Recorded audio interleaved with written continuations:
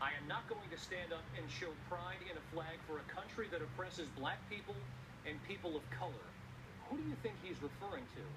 Well, this really began, if you trace back his social awareness, to Donald Trump's way back at the end of last year, taking a look at Muslim immigration and maybe banning it or taking a hard look at limiting that. And that's where you really began to see Colin Kaepernick's kind of social activity begin.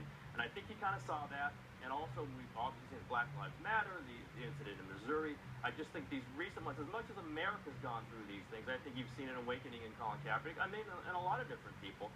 Most recently, those certain things, and you've seen young black men getting killed by